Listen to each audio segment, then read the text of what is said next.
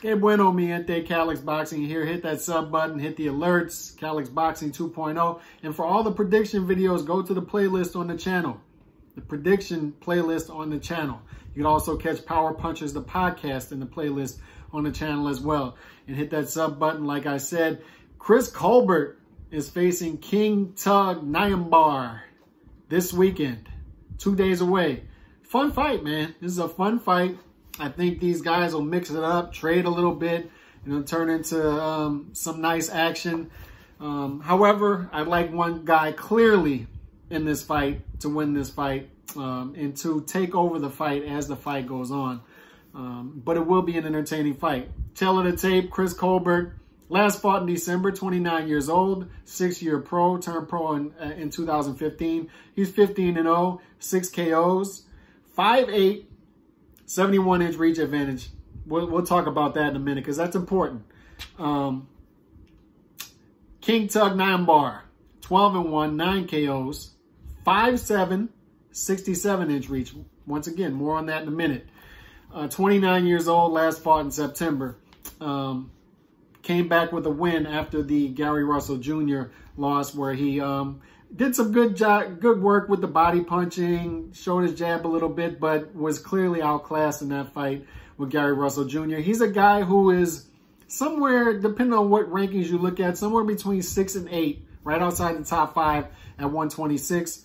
And Chris Colbert is a guy that's a fringe top 10 guy, like somewhere between 7 and 10, depending on what rankings you look at 130. Weight advantage. We're going to discuss that as well. King Tug is a late replacement for Gamboa. Once again, another thing to pay attention to, because this is a tougher fight than Gamboa at 39 years old for Chris Colbert. Maybe not the name recognition that you get off of a Gamboa win, but a tougher fight on late notice.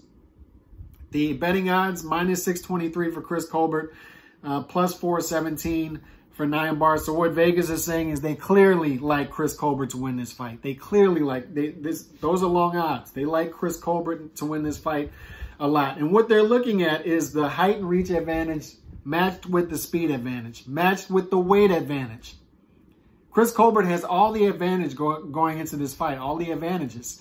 King Tug does a lot of things well, does a lot of things good. I don't know if he does anything great. Durable fighter, uses the jab well at times, good body puncher. He likes to mix it up. He's a tough guy. High KO percentage for a guy matched aggressively, 75% KO percentage. So you like to see that as well. He's a guy who goes forward in the ring, but he's going to walk into a lot of shots with Chris Colbert. Chris Colbert, a guy, fast, cocky guy. Chris Colbert loves him some Chris Colbert. And you know, it's good to have guys who are cocky because they're very confident. He's very confident in his ability. But a guy who needs to step it up in competition, the guy 5 or 6 years into his career, you want to see him matched more aggressively at this point. And they're starting to do that, it looks like. Because this is a tough fight. This is not an easy fight. Now, the advantages that Colbert has in this fight, speed. He has a clear speed advantage over King Tug. I think he's a more technically sound fighter as well. And you match that with the fact that he has a 1-inch height advantage and what is it, a 3 or 4 inch reach advantage that he's going to be able to use against King Tug as well to keep him at bay. So you match that also with the weight advantage.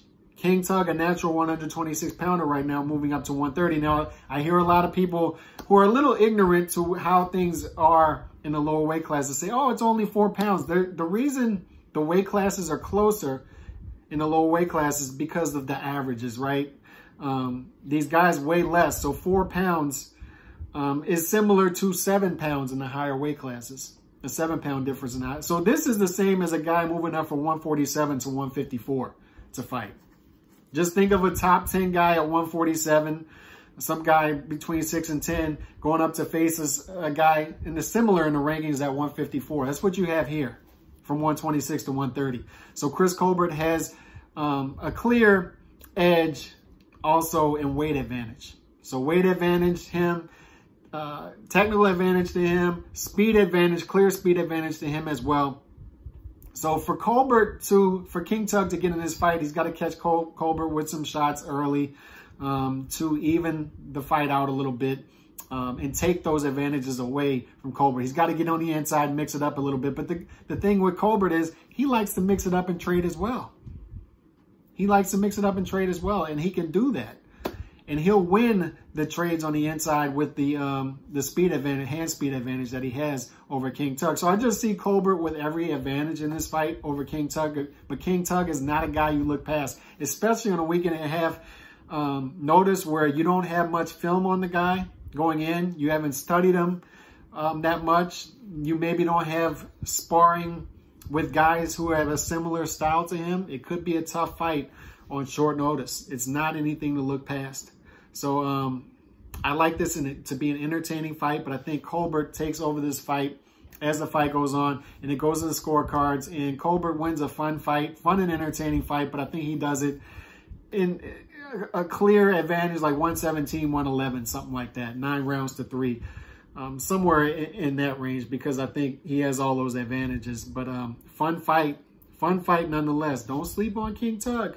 He can be a tough match, especially on short notice. So Colbert by decision. Colbert doesn't have 6 knockouts and 15 wins. Doesn't have much power, but he has enough to keep you at bay, keep you honest. He has the hand speed to keep you honest as well, so he can catch you with shots that you don't see coming in. So I just think Colbert wins this thing by decision. Y'all let me know how y'all see this fight playing out, and catch the other predictions on the playlist on the channel as well. I'm out, man. God bless. Peace.